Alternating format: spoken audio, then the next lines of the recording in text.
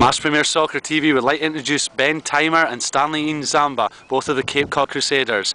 Ben, your first game was last Saturday at Barnstaple High School against the Albany Admirals with a 4-1 victory. What were your thoughts on the game? Well, I thought we played pretty well the first half. Second half, we were a little bit scrappy, but we got the result, and it was a good showing for a first game. So, looking forward to improve tomorrow night and Wednesday. Just have a better team flow and whatnot, but I think it'll be good.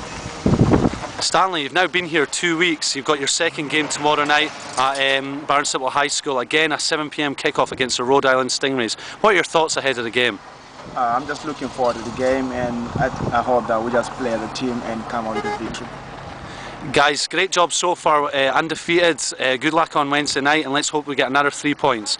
Join us at www.masspremiersoccer.com to see how we get on. Thank you.